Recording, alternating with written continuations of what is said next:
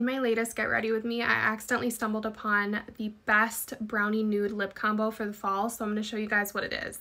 Starting with concealer lips, I'm going to apply the lip liner. This is Huda Beauty's Lip Contour 2.0 in the shade Pinky Brown. These are my favorite lip liners. They're so smooth they could be worn alone, but I do my bottom lip and then smudge it to my top lip.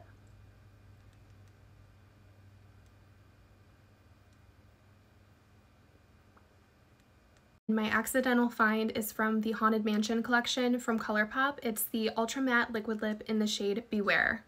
You only need a really thin coat of these Ultra Matte Liquid Lips. They're super comfortable, and let it dry. And there we have it. I find that it kind of lightens up a little bit as it dries, so this is the final look.